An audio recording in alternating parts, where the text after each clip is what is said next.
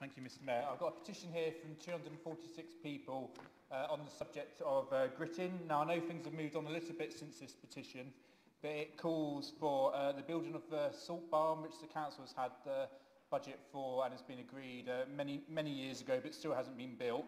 It's calling for local residents to have a say on where grit bins are placed, and also that their requests to have them refilled are respected, and also to reinstate all of the routes that were cut from the schedule of roads that were gritted. So it's a petition of 246 people there.